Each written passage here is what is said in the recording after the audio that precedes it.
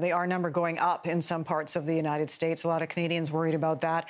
In your opinion, how long should the border remain closed between Canada and the U.S.?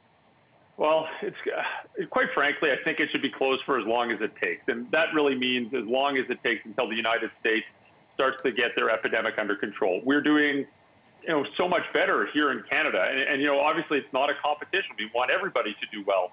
But if we open up that border prematurely, we can really risk undoing all the hard work and all the sacrifice that we've taken to get to where we are. And that can be undone rather quickly if we start importing a lot of cases. We've heard of a very high-profile case from this small outbreak in PEI that really resulted from someone crossing the border into Nova Scotia, and then we saw these cases in PEI.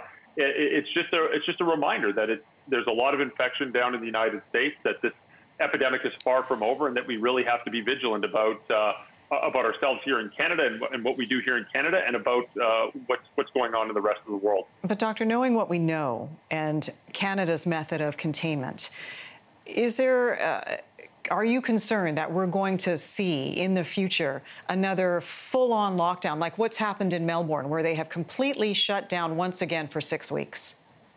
Yeah, absolutely. That is certainly a possibility. It certainly could happen here in Canada. And we all have our job to do, right? We know public health and the government has to really be able to facilitate diagnostic testing and be able to conduct early detection systems so that we can rapidly identify cases and respond to them. Schools, if they reopen, businesses have to really provide a safe environment for their employees and for customers.